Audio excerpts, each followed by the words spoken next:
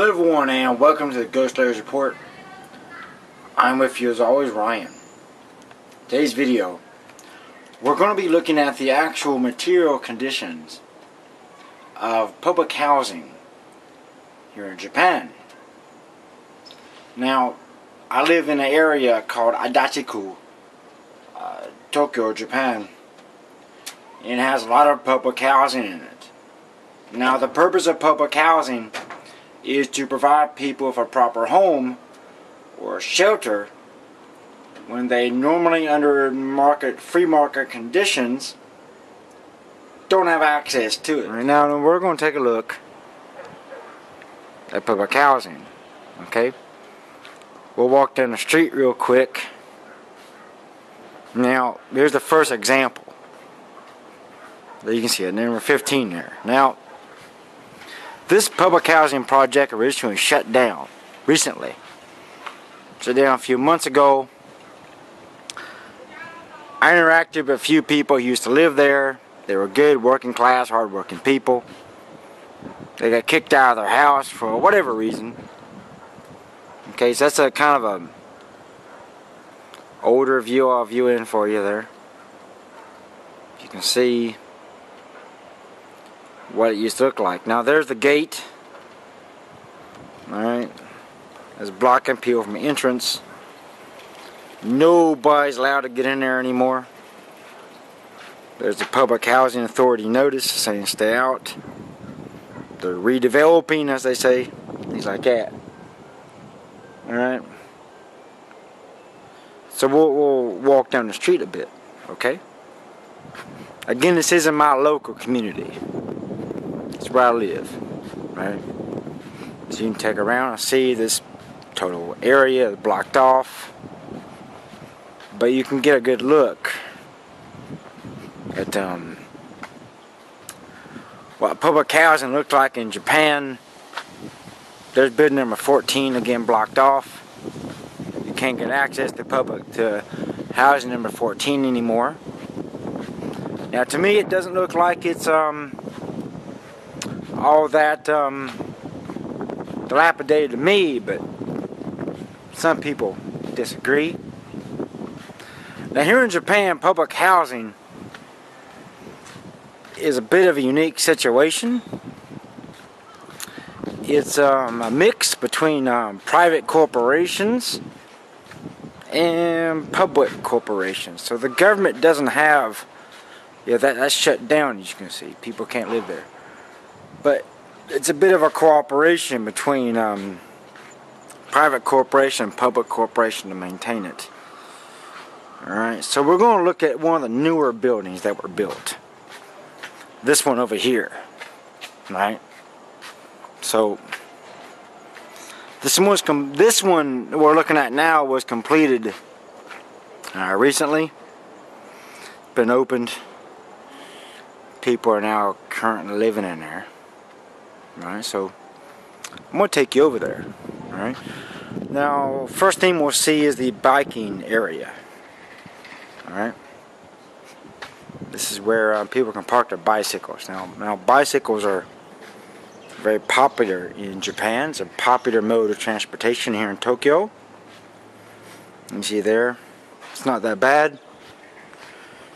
It's very well maintained here in the more modern, updated version compared to what you just saw. Alright? See that there? Got some greenery, things like that. Okay? Now I'm going to go up in this building here and I'm going to show you exactly what public housing looks like here in Japan. You can see for yourself what is trying to go on here. Now, the people that live here are often the elderly and the working class. Again, I just wanted to show you how life really is inside of public housing. Okay, so we're moving forward a bit here. All right, and you see the typical outside of a house here, one of the apartment units. Like that, it's pretty nondescript.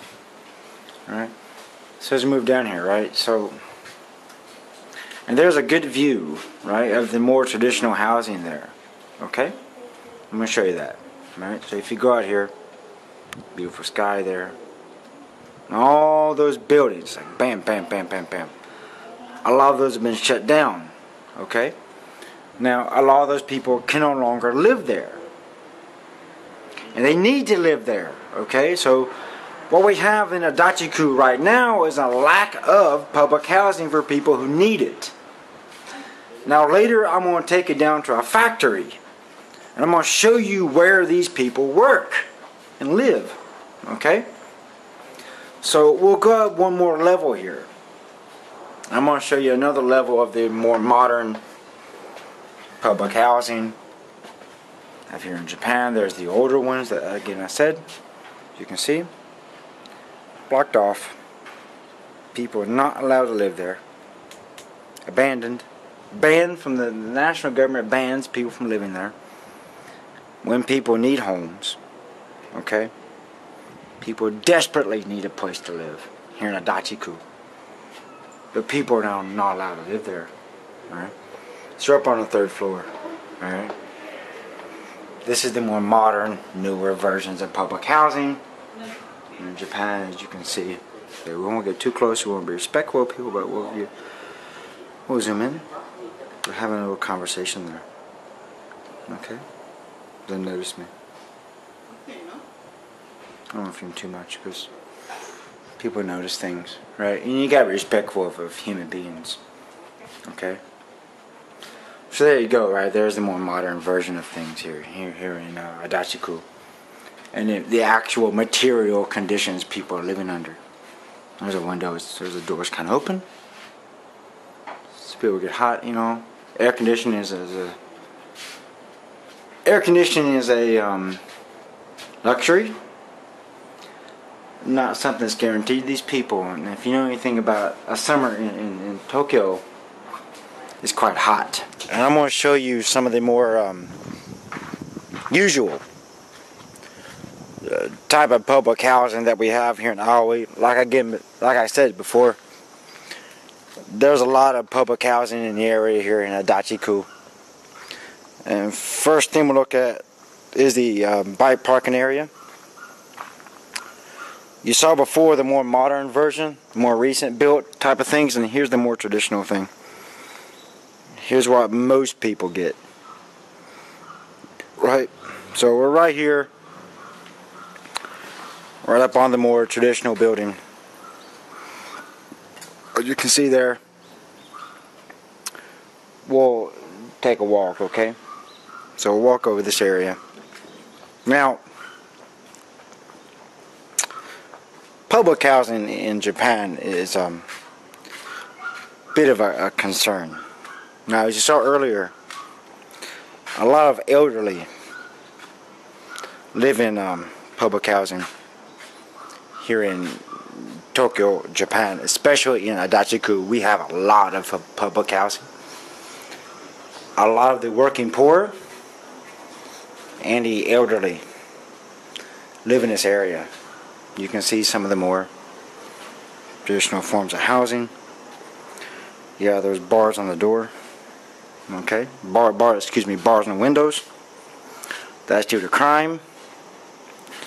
A lot of people claim that Tokyo has low crime rate. Well, live in the area I do, and that's a different story. All right. So we have the bars on the windows there. You can see that. There's the numbers on the various apartment buildings. And we're here on the 1st floor. Across the street there, you can see some more housing. Alright. See that? We'll zoom in. See a better look at that. That's a water tower on the top there. You see how the people live. Okay. That's their balconies. Things like that. Okay. So we'll walk down just a little bit. I'm going to show you the conditions of the mailboxes the people get. As you can see, very rusted out. not very good quality. Now people are required to provide for their own locks. You can see they're getting a free mailbox, but the quality of it, of the mailbox they get, I don't need to speak much on that. You can see it for yourself, okay? Very rusted out, things like that, alright? Before we go upstairs, I'm going to show you the gardens that people typically keep in the public housing projects, okay? Now, you got to remember we're near the end of the summer season, so the growing season's kind of ended. So a lot of these people have torn down their farms and things they keep. We have a lot of co-ops around here. So I have a lot of like farming things. These are different people's plots. They were growing food here earlier in the year. And when they get ready to harvest, they have to burn the crops a bit to reset the land. But as you can see there, people do get their own little plot of land. They can grow food on those things like that. People plant trees, and you see how they've grown over the years. And over there, I'll take you over there just real quick. Here's some more housing projects over that way. But to show you a bit more of a better example, as you can see there, yeah, see, people grow their own stuff. The individual plots of land. They try to be as self-sufficient as possible. We'll take you up over there. Alright, now you can see that. Okay? Again, this is just to show you the actual material conditions of public housing here in Tokyo, Japan, in Adachi-ku. People grow things, they do the best they can under the situations that they are given. Alright, so on to the second floor of the more normal, not the more modern one I showed you earlier, but what most people are living under with their actual material conditions. We're on the second floor of this building. There's a typical working class shade. Okay, it's made of bamboo. Alright, that's when you don't have the capital to have those nice cotton shades or no silk shades, you use this. Alright, this is made of bamboo, a wood material, and you can have a bit more privacy. Alright, but you gotta do those bars in a window, of course. Alright. Okay, so we'll walk down into this hallway here. I want to show you. There again, some shoes there, and there's more cleaning materials, as due to the cooperative that they're working under. Alright. There's some more of the bamboo shades they use. Okay. I'll keep walking down here. See for yourself. There's a power meter. I'm getting close there. That records how much power each individual unit. We'll show you a bit more of the garden area here. Okay, so you see the bikes and toys and things. This is how the actual working class in Japan live. And I live in Adachi-ku, which is a working class area. Right now, some people lucky enough to have a few nice things there, as you can see. A rare treat for them. Alright. I hope you all are enjoying this video so far. Because my purpose of actually filming this and showing you was, again, to show you the actual material conditions that the working class in Japan are living under.